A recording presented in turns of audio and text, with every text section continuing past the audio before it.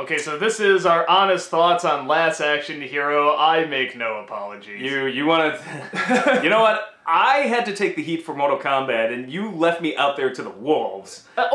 You should have heard what he said afterwards about it. What, the people that like it are pussies? Yeah. Yesterday he's like, we should have got a real... He's like, the fucking pussies. And I'm like, where were you when I was talking about this? Everyone's like, Rob hates Mortal Kombat. Okay, no, if you like the movie, that's fine, but you're not a fan of Mortal Kombat then. This is not what Mortal Kombat is. It is the exact opposite. Please send all hate mail to him, care of Channel. I think everybody knows, like, you know, when you're behind the scenes or whatever, people, like, you know, bad talk a little bit more than usual. So just when you were saying, like, you know... You were unleashing yesterday on Mortal Kombat. No, that's all I said. No, just you're showing, like, you know, yeah, I got, like, a lot of flack for, like, not liking Mortal Kombat. You got all scot-free. I was just like, fucking pussies who like Mortal Kombat. I just heard a turn going, whoa! So I would never say that on camera. Oops. I'll let you take. You're not I'll let you take the lead. I so don't get it. I do not understand it at all. I want my gore. Yeah, I mean, okay, but that's not what we're talking about. We are talking about Last Action. So anyway, as I was saying, I'll let you take the lead on this one. No, I love this because you have just totally sabotaged. You like how that works? Totally. Like now it was gonna be like, oh, I kind of like Robin get Doug's the dick. He hates Last Action Hero and Mortal Kombat. He called us all pussies. Well, Fred, let me make that clear. I don't hate Last Action Hero, but I don't think it's very good. And the funny thing is, when this movie came out, everyone kind of had the same thought that we had. Like, okay, this isn't the worst, but it's not a good movie, and it bombed, and all the critics didn't like it. Everyone that went to see it. Kind of like Mortal Kombat at the time, everybody's like, dude, I thought I was going to get like, I knew it was going to be a comedy, but I thought it was going to be like, kind of like The Expendables or something like that, you know, before that came out. And it was just this very confused film that had good ideas and I'll argue a good heart. I mean, like, they're trying to make it somewhat family-friendly, even though it's PG-13, but it's just all over the map, and there is a right and wrong way to do satire, and that's the biggest argument I always hear. Well, it's a satire! I fucking know it's a satire. That's like saying, well, you know what, disaster movie, I didn't like it. It's a satire! Yes! There's a good and bad way to do satire, and this isn't the worst way. It's... To boldly flee sucks! It's a satire! Oh, wait, yeah, can't shot ourselves in the foot there. I'm not gonna defend our own shit. Like, you know. No, if you don't like it, it's not like, how can you not like Suburban Nights or Kick-Ass? It's like, I get it. I'm not gonna praise us. The only part I have qualms with, they're like, well, you just ripped off these. It's like, no, we're trying to be satirical. If you think the satire sucks, that's fine. Yeah, no, that's totally fine. But if you're like, you know, you're just ripping off. No, we're satirizing. Yes. Now, whether it works or not, it's called Taboli Fling. Yeah. Now, whether it works or not, that's up to you. That's up to you. Yeah, and that's fine. We're getting so off track again. We don't think it's a good satire. Last Action Hero. Yeah, not so much. Not so much. You know, and I think the reason is that the movie that the kid goes in, it's a fun idea. It's a kid going into a Schwarzenegger movie. This is like every kid's dream come true. This is awesome. I mean, I would love to see this. When we saw the trailers, and if you read the plot, it sounds great. This should be awesome. Yeah. But here's the thing. They go into a kid version of a Schwarzenegger film, which was not popular yet. I'd even kind of argue, like, you didn't see it, like, what, Jingle All the Way? When he actually did, like, a kid's film, they suck, and they're not very good. So the idea of going into... see Schwarzenegger... the closest we've ever gotten to Schwarzenegger in a kid's film that works is Kindergarten Cop. And the kid stuff is kind of beside the point. Yeah. Like, it's more fun because it really is angry Arnold Schwarzenegger dealing with a bunch of toddlers. Like, I would argue that is a better satire than Last Action Hero, because that is action Schwarzenegger that we were used to seeing with kids that you wouldn't normally see him in. And that was fun. Could have that used was great. more horrific violence, but you know, we got enough. No, but it got pretty intense at some point. Yeah, no, the ending was pretty crazy. Yeah, no, even the opening, he's like, he's got a shotgun, he's like shooting up people. That's right. That is, you're totally that right. was a better Last Action Hero than Last Action Hero.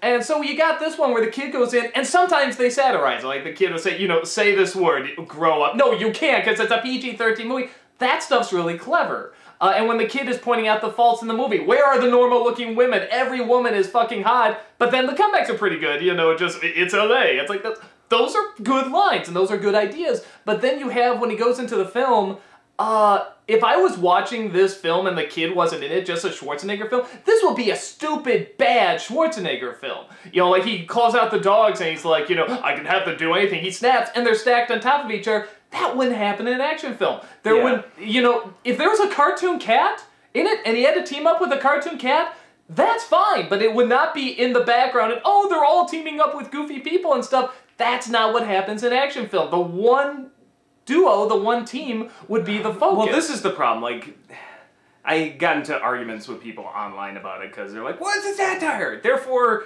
it gets a free pass on everything." I'm like, no, it doesn't work that way because each satire, even within a satire, has its own set of rules. I'm like, okay, if you're spoofing a Schwarzenegger movie and he goes into a Schwarzenegger movie, then it should be the rules of a Schwarzenegger movie. I have yet to see a Schwarzenegger movie where he teamed up with a cartoon cat, but even if that's the case, there's weird other action movies going on in the background. And I'm like, I don't get what they're doing here. No, they're trying to combine, they're trying to combine these other cliches, but again, that wouldn't happen in a Schwarzenegger movie.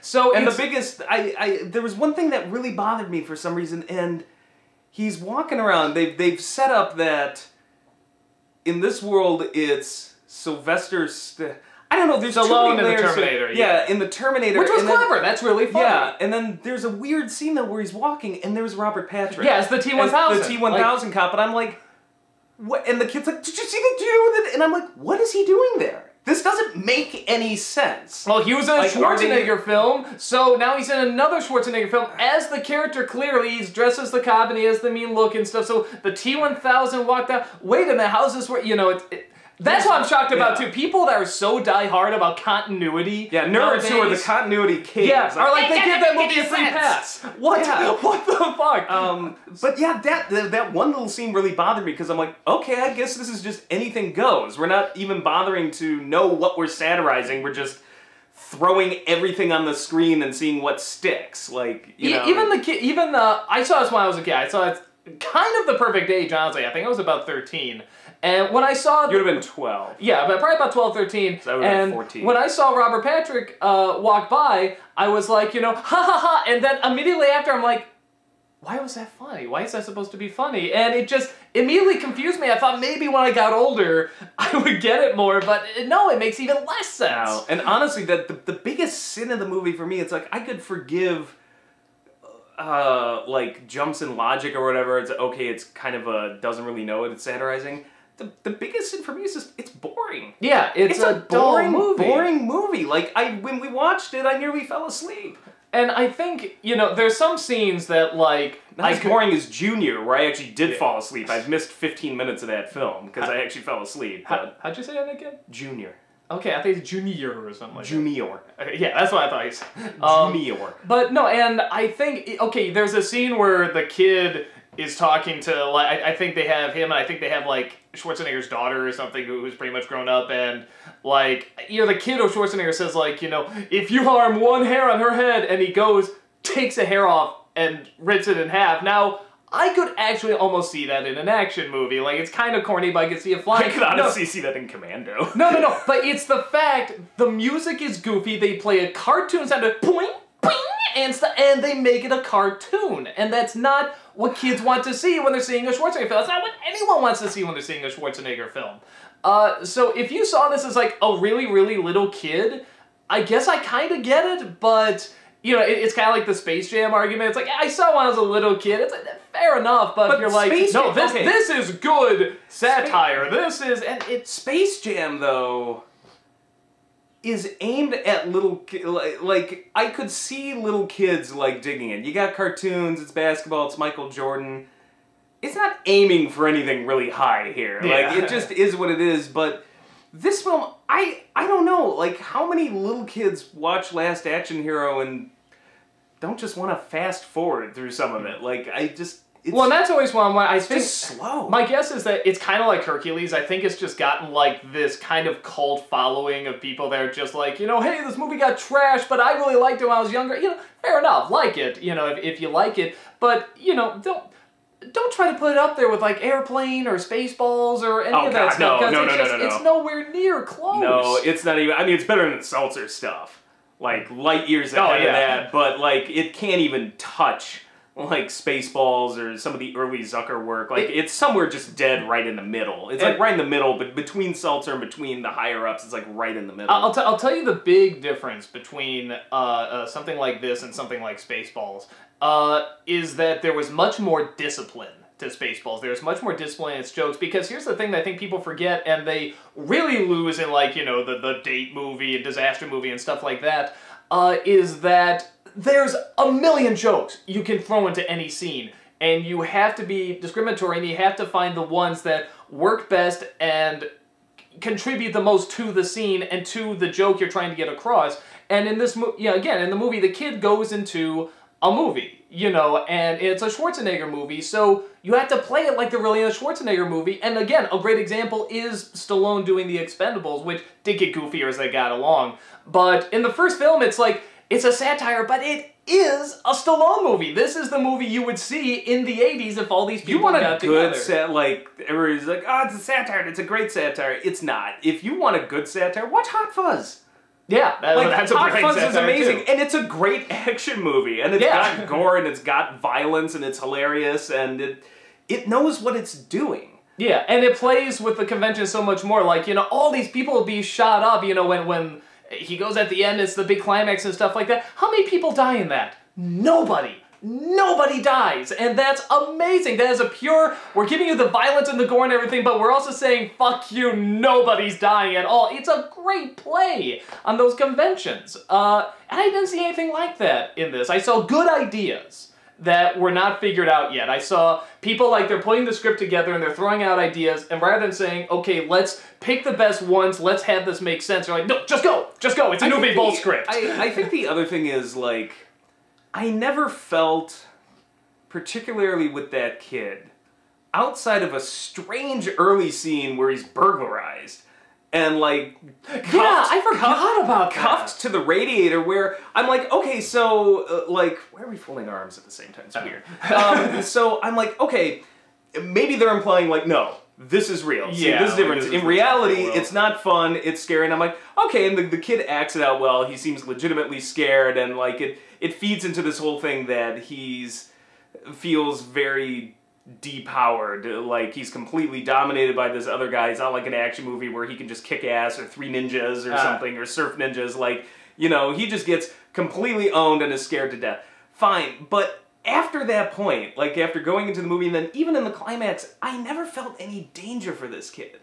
Like, not once. And that is a difference between other earlier films, particularly like in the 80s, where they would throw kids in danger, and like you felt, like I think of something like Cloak and Dagger, where it's about the kid who finds like the Atari game or whatever with the spy material on it, and the villains that chase that kid, and like I was a kid, I was terrified.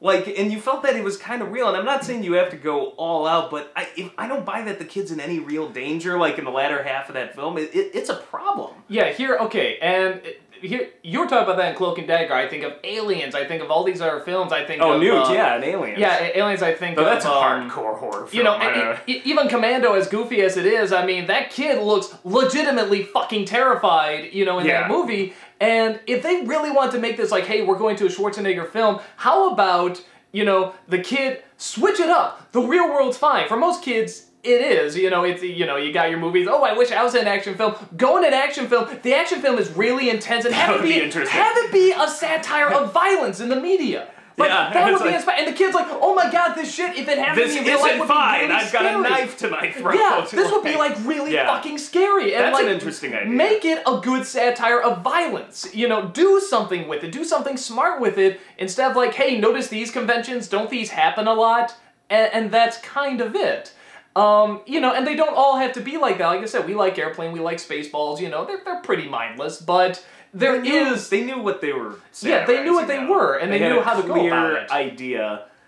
And they went for broad. See, that's the thing. Airplane is so, and Hot Shots and those Zucker Brothers films, and even the early Mel Brooks stuff, are so chock full of jokes that it doesn't feel slow. Like, their goal was whatever gets a laugh stays in, whatever doesn't get a laugh, you pull it. in this one, like, just looking for laughs in Last Action Hero, it's a slog. You just kind of sit there for minutes on end and, oh, it's funny, there goes Robert Patrick, and oh, there's a cartoon cat, but it's not much, so there's not a ton of really good action in it. Like, I can't think of an action scene where I'm like, that was amazing. I remember something with a truck crashing through a mansion, and it's like, it's certainly nothing that stuck with me. It's slow, the jokes aren't that funny, it doesn't really know what it's satirizing, so I'm like, what's the point? Well, and here's the thing, too, and I never got this as a kid. I don't get it now. If I'm remembering this right, maybe I'm not, but the bad guy from the film goes into the real world, he shoots someone, and he says, you know, oh, I just shot someone, I just got, go away, you bum, and stuff like that. And he realizes he can get away with much more in the real world than he can in a movie. What the fuck are you talking about? Yeah, see, that's another thing. It doesn't know what it's satirizing in the real world. I have no idea what that was trying to do. What world could you shoot someone? It's a bad neighborhood. I get it, but that only in a movie, and it's like pre 9/11.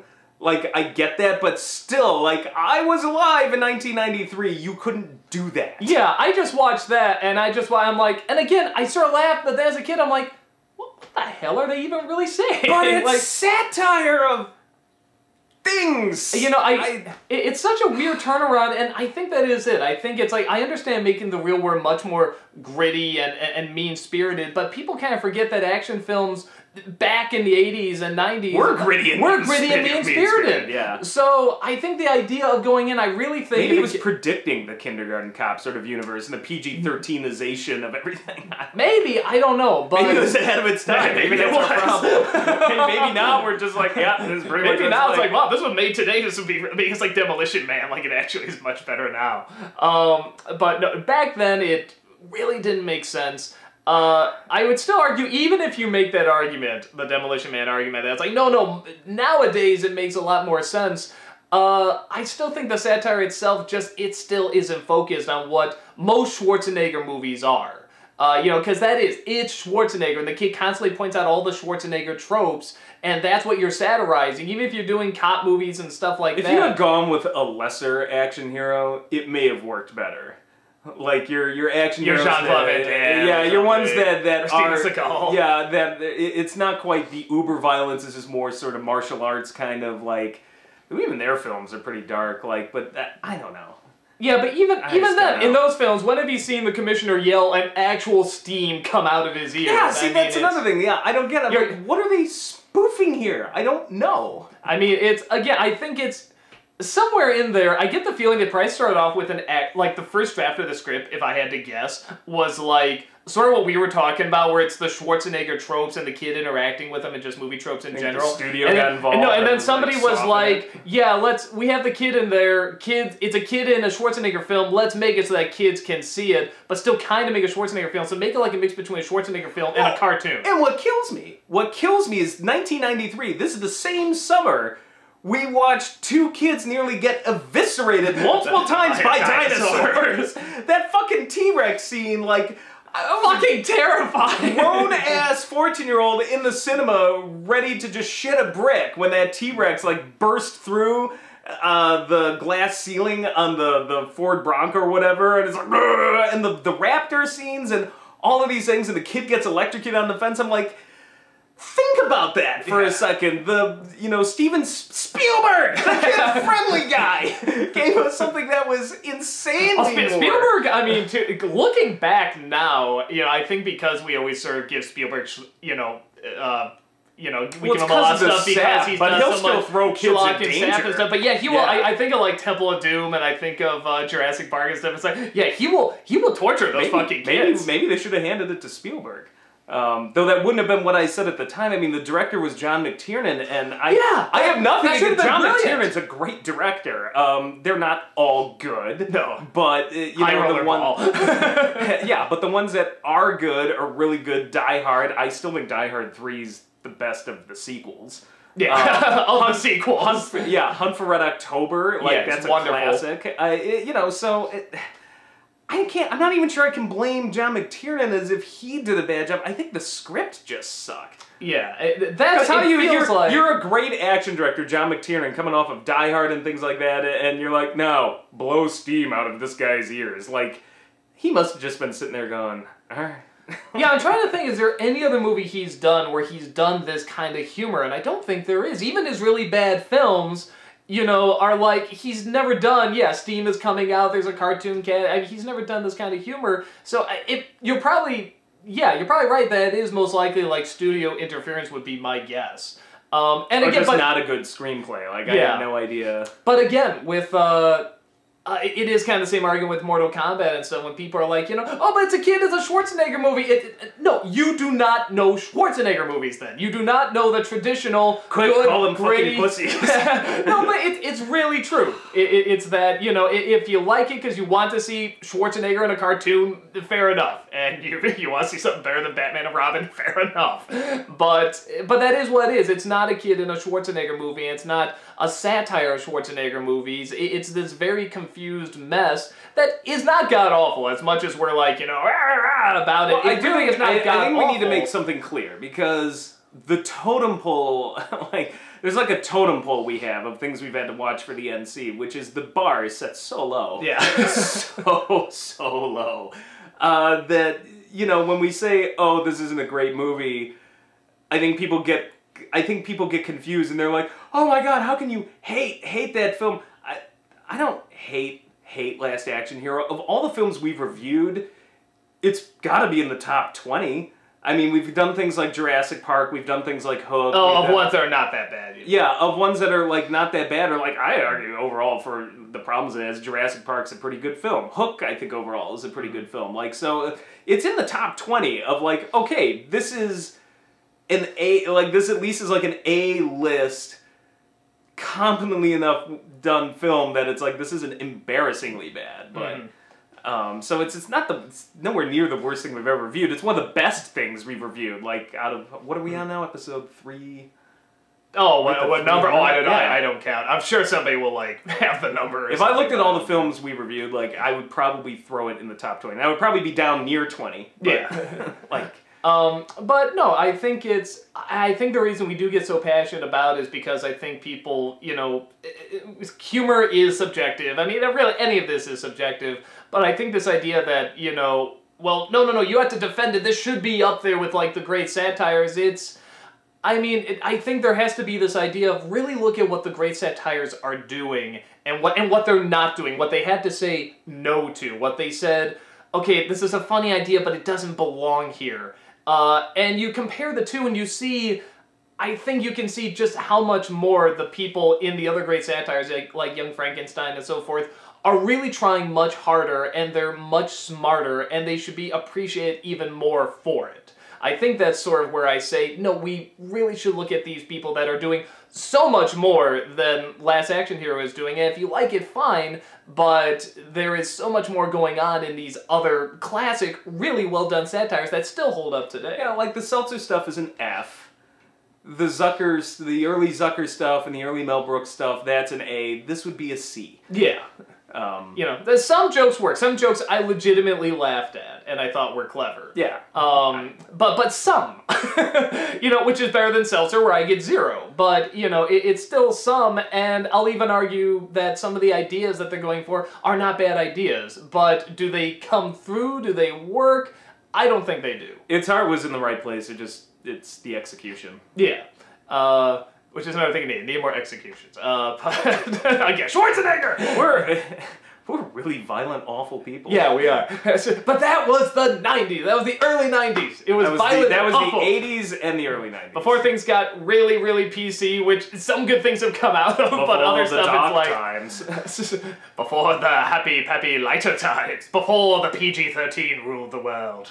But no, and definitely some good things have come out being much more politically correct. I'm not super anti-PC, but it is like, oh man, some of the stuff was so good. You know, I'm not for sanitizing violence. I think sanitizing violence is way worse.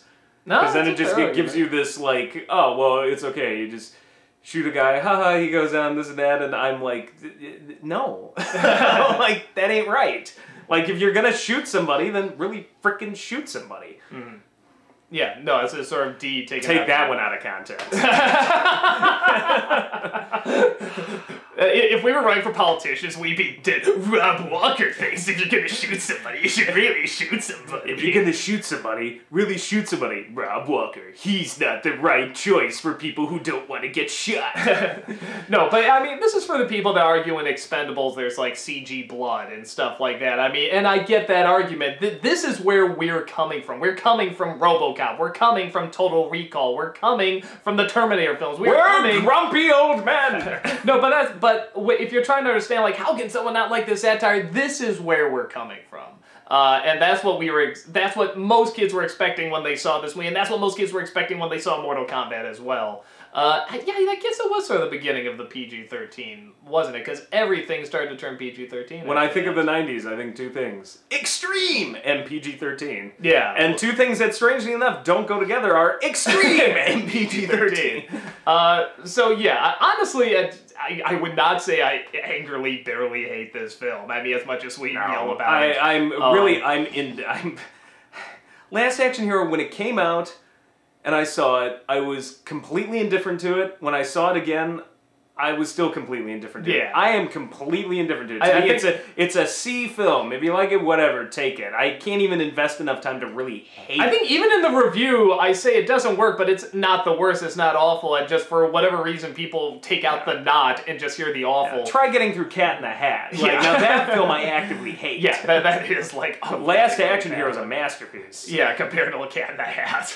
There you go, there's a film quote, a masterpiece compared to Cat in the Hat. So yeah, so no, I think we're more reacting to how people like are so strongly, you can't think that. Of course you can, knock it off. You can think whatever you want, and like as much as I say, you pussies and stuff like that, it's a joke, it's having fun, it's humor. If you really, really like it, it doesn't matter. But we're trying to show where we're coming from, and you as well can show where I'm gonna change my mind. I'm gonna say I like Mortal Kombat and Last Action Hero, so you can send all of it. You're just trying to one-up me. You're trying to get all hate mail to me, so I see how it works. So, yeah, that's about it. We will see you at the next one. Later.